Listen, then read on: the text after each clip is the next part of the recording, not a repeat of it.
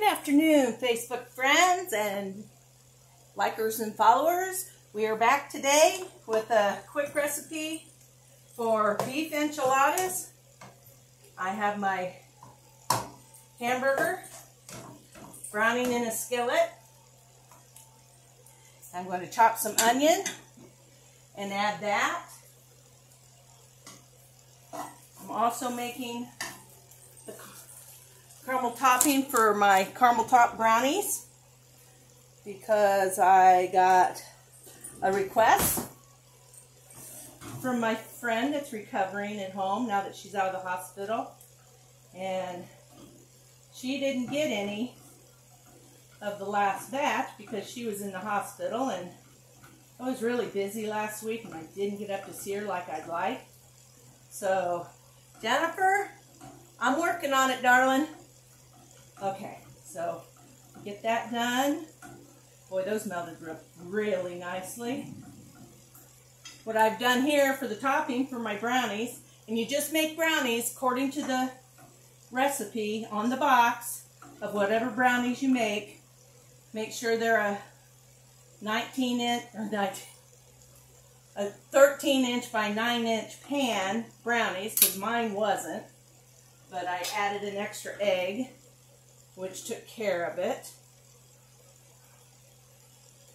My pan was 9 by 12 that I bought. And so, excuse me while I finish this. It has to get warm and fixed up.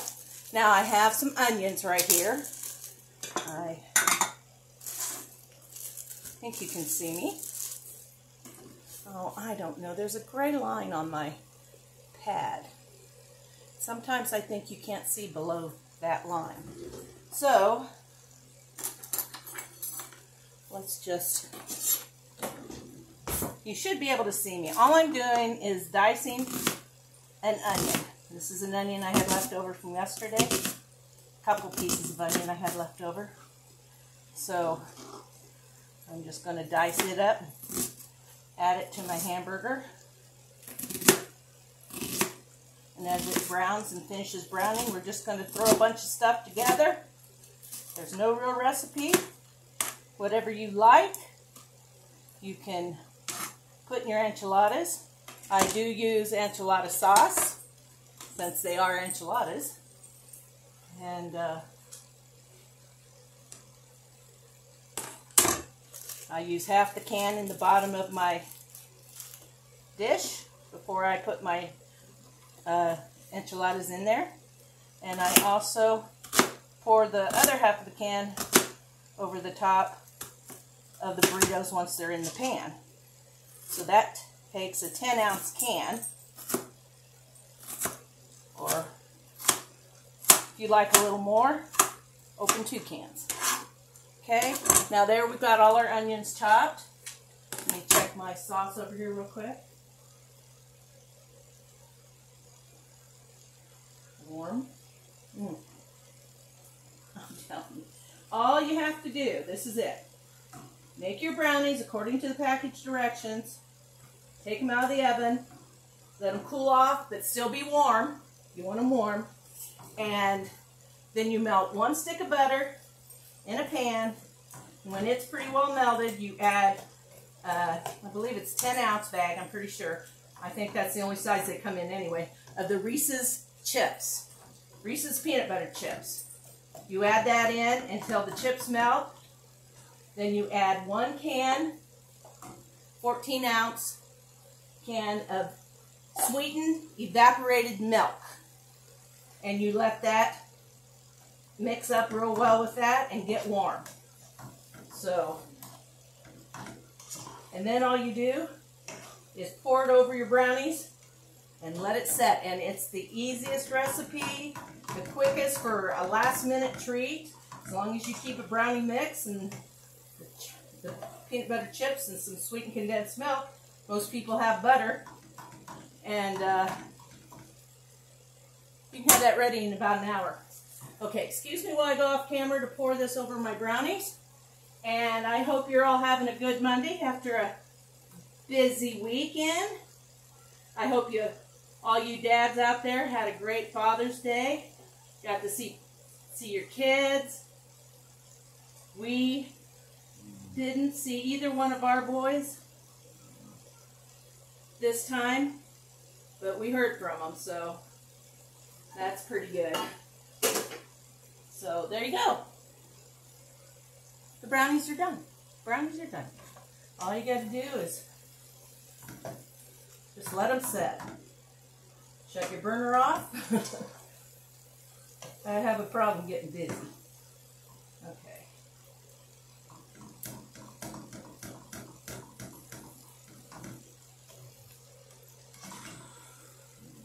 A lot of times your enchiladas will just have like seasoned beef and onions maybe inside. I like to add stuff. So you can go to Pinterest. There are always a gazillion recipes for whatever you're looking for. Now I've got some of my own homemade salsa that I'm going to put in. You can buy a jarred salsa, and I don't know if I'm going to put in 1 cup or 2. This is a 2-cup box, or 2-cup jar, and it's pretty thick, so I think my canned tomatoes over here will make a difference in that. Can you see this? I hope you can. I'm only going to use half this hamburger mixture today. That'll make me like 8 enchiladas. And the rest I'll freeze for a later date. And then I will just have to assemble enchiladas. Tonight we'll have these, and I'll probably have some of my low-carb coleslaw, because I have just a little bit of that left and I'd like to use it up. I don't want it to go bad. So, busy weekend, busy day today. And I've got 2 people. I'm also making my homemade buttermilk biscuits, and each gets a container of my sausage gravy. So they've got biscuits and gravy for dinner tonight or tomorrow, whichever they like. And I'm so glad to do it. These are great friends. Do so many nice things for me that I can't tell you. So this is just a little paying it forward, as they say. I'm just going to throw a few tomatoes in here. A little soupy. I don't want too much of their juice.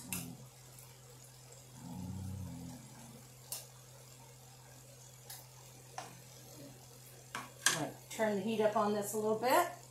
Try and cook down some of that juice. Where's my... Okay. Be right back. I want to strain some of this juice out of my tomatoes.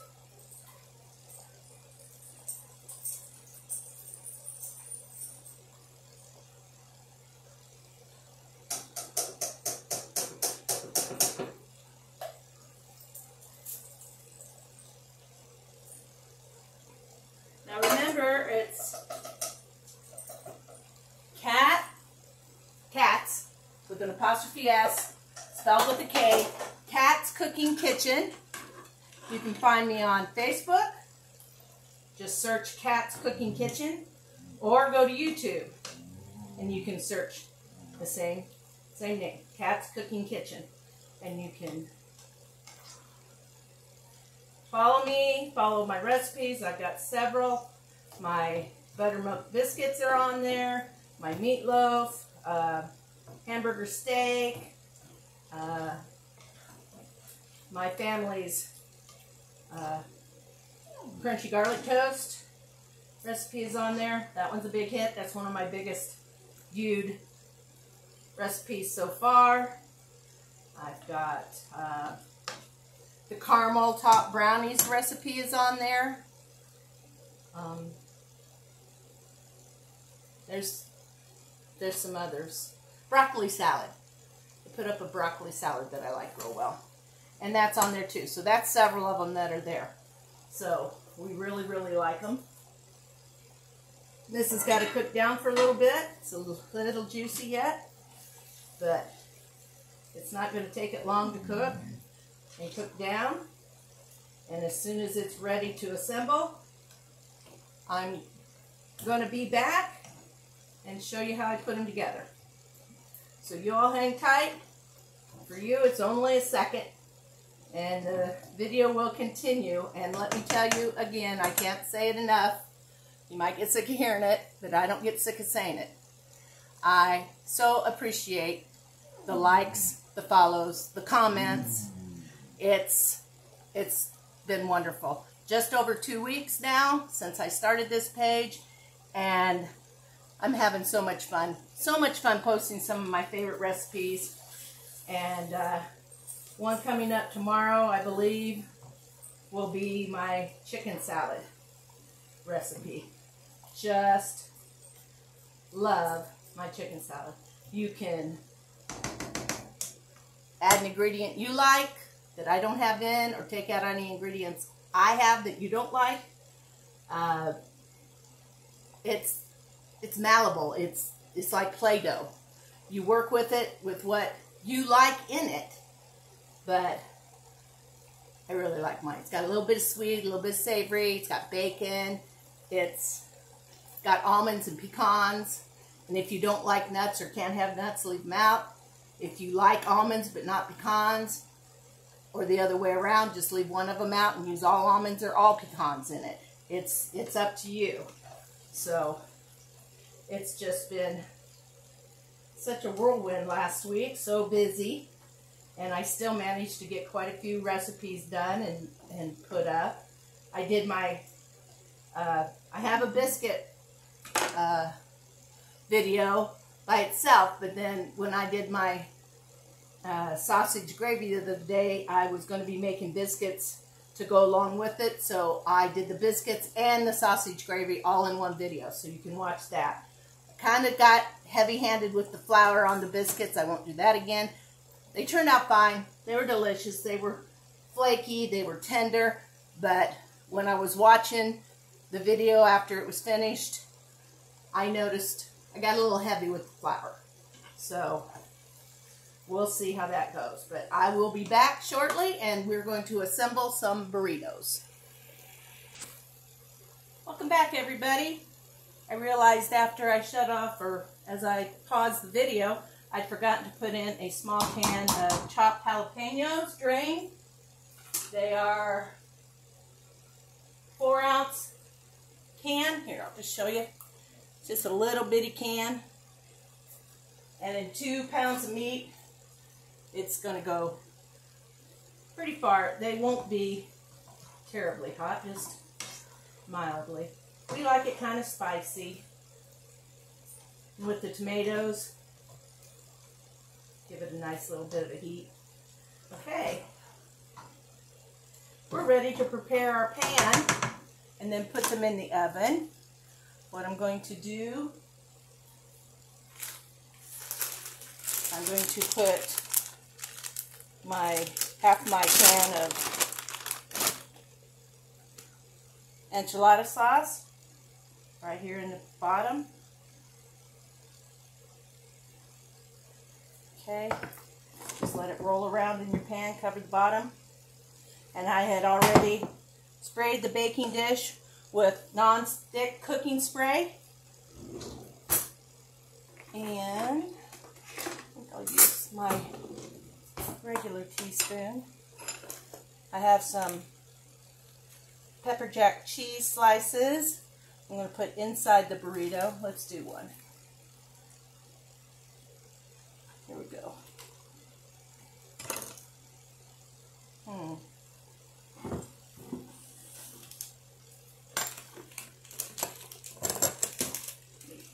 Let's change the way I'm doing this, because trust me, if I don't, I would probably dribble all the way over. So here we go. A couple spoonfuls of meat for the center. Two good size helpings, 2 spoonfuls. Okay, we're going to take half a slice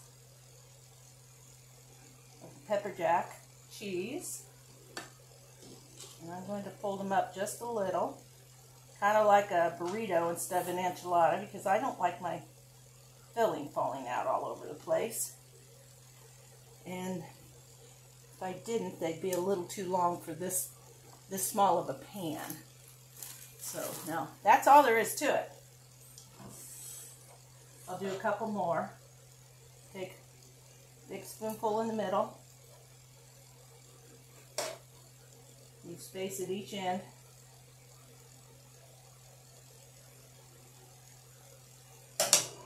Another half.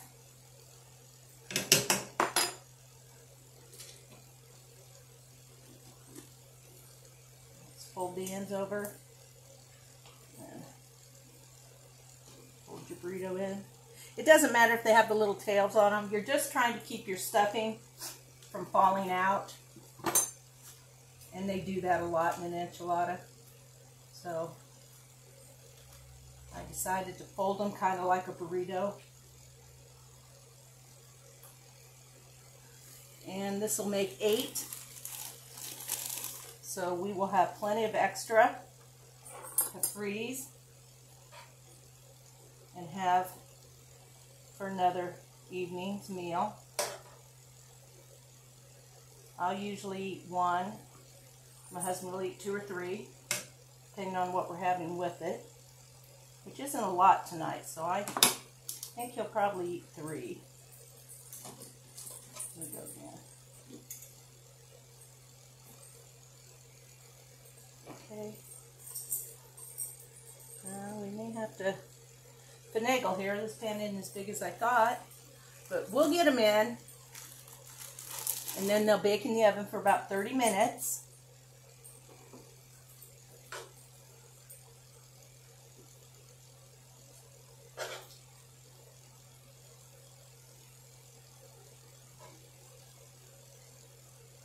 I like to have plenty of meat.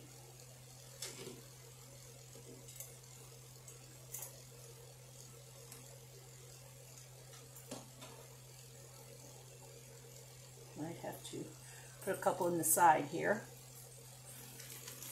Get tortillas out of the bag.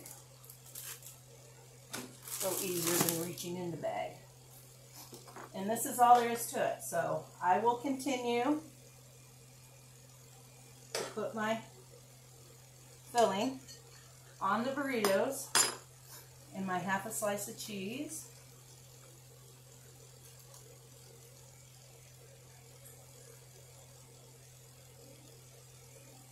I don't know about you guys, but my weekend was a mess. Pollen, something's blooming, and my eyes are still terribly, terribly sore. So,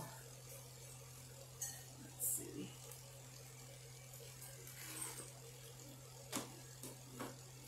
I think I'll go ahead and finish and show you how I top them off. Just take a second. These go really quickly, actually. It's really quick. It's really quick. And if you are working all day and you want to come home and do something simple like this, do your filling the night before. And just kind of plan ahead just a little bit. And you can have a meal in about between 30 and 45 minutes. And I'm using a lot more. I'm using a lot more meat than just a pound, so there won't be quite as much left over. But what this also makes use of, the leftovers, is you can make, I call them Mexican potatoes. You can either put them over a baked potato or do some fried potatoes, cover them with this, and then add some cheese on top. It's really good. Simple, simple meals. You just especially when you're working, you got a house full of kids. Summer's busy with all kinds of 4-H, baseball, cheerleading, parades, whatever sport your kids are into that's in season. And even on school nights when basketball starts, football starts. We had three sons that were all into sports, every one of them. So we spent a lot of time at different kinds of facilities. Plus, they all did 4-H and they all did something different. One was in rabbits, one was in chickens, one was in goats. So we were kept fairly busy. My husband was still playing fast-pitch softball at the time. So Mom did a lot of the running because Daddy was off and doing his sports, which was great. The only problem with that was I was jealous when I didn't get to go, because I loved watching them play.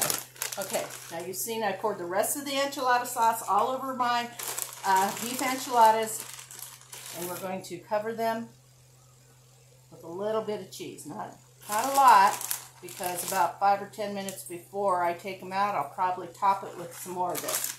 Maybe almost all of it. That's it for about 30 minutes, people. While they bake, I'll put you on hold, and I'll show you the finished product here in a second. Welcome back. Here we are at the end of our video. Our enchiladas are finished. They look really good. And they will be dinner later tonight. And I will add an update to the Facebook page how they turn out. But I tasted the seasoned beef in between pauses, and it's really good. Really good. It's going to be good for dinner tonight. I'll top with a little chopped lettuce and fresh tomato, probably sour cream, and it's just going to be a really good dinner, and it's done. So now I'm off to make a double batch of my buttermilk biscuits, and I hope the rest of you all have such a good day and good week. And remember to find the joy and happiness in your heart, and try to try to have other people realize that there's happiness every day. Sometimes we have to look pretty deep for it. Some days we don't feel like there's any happiness left in our lives at all. Things are going bad, lost your job, you've got medical issues, but every day is a blessing, every day. And the people around you that love you and care for you and look after you and are there for you, those are the people that we want in our lives, want to keep in our lives. So let's go out, let's smile, let's be friendly, and let's just make somebody's day, okay? It's a small thing to do, and just, I have done this, I don't know for how many years, but I would pay for somebody behind me in a drive-up line. And I did it just to pay kindness forward. Maybe somebody did a kindness for me, and I wanted some way to pay it forward. And I did that. And for years. And now twice in the last year, somebody has done that for me. What a blessing, what a wonderful feeling to think somebody took enough time to think about somebody other than themselves. And that's what it's all about.